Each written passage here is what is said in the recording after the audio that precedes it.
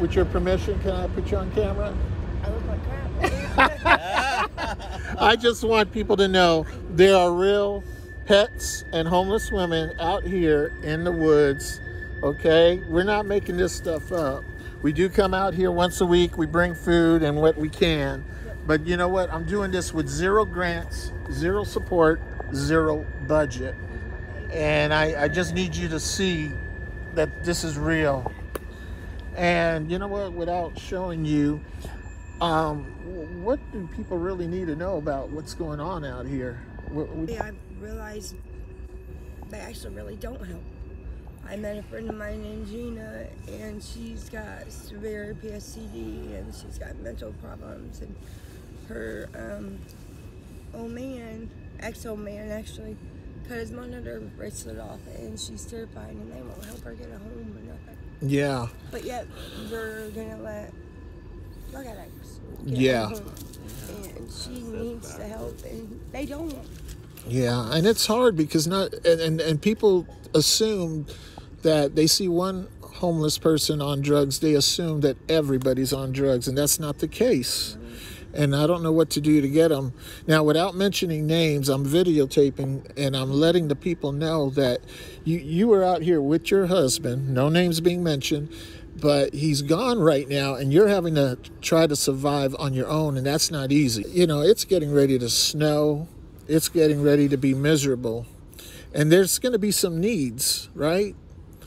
And so we got to pray about that. You know, some of the other people in the camp said it'd be nice if we could get a generator, right? Yeah. If you had a generator, how would that help? That'd help out a lot on electric and the phones. And Oh, charging the phones, right? I didn't even think about that. Charging the phones, because the phones is important. And for those of you that don't know,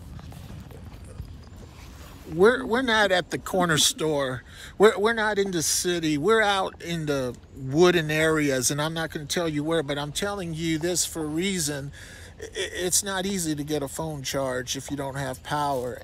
But here's the thing, folks. Winter's coming, and folks, here's what you need to know. The snow's coming, and a lot of these tarps and tents need to be replaced because they got holes in them. They're not going to hold the weight of the snow. And let's not forget the cold. When I hear generator, I think of heaters. How many of you could bless us with a heater to go along with the generator? Now, if you haven't been to the website, theshepherdsheartandhands.com, go there. Click on Christmas for the Homeless, and you pick what you want your funds to go to. You want it to go to a generator? Guess what? There's a button for that. All right. You want it to go to tents and blankets? There's a button for that. I have it all set up. All you have to do is go to the Christmas for the Homeless, and it's for Muncie. This year, we're having the event in less than a month. Why?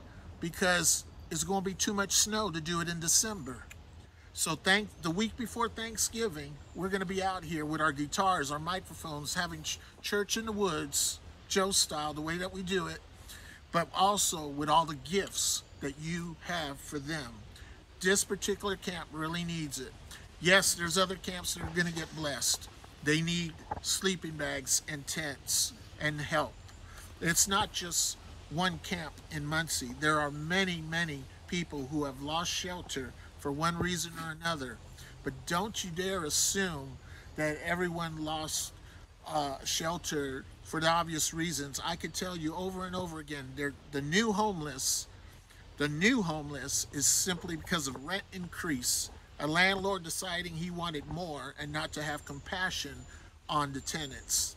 Matter of fact, I have a home in Winter Garden, Florida. Every one of them would be homeless if we didn't put them in a home together. We want to do that here, but I need your help. I'm negotiating on land right now, but land is nothing without the house being built. Some of you have a lot of land you can donate. Maybe we can build a legalized tent city. That's another subject for another video, but I'm letting you know I'm out here every week visiting the homeless, and I'm asking you, don't judge me. look for yourselves and notice that I'm uploading videos and pictures not to publicize people, not to publicize my ministry, but to let you know that it is alive and well, the problem in Muncie, Indiana, as well as many places across the USA. I'm in connection with homeless outreaches all throughout the United States, not just Muncie. I came from Orlando to Muncie, found this camp, and there are people here struggling each day, wondering how they're going to make it. Thank you for your compassion and your support. Go ahead.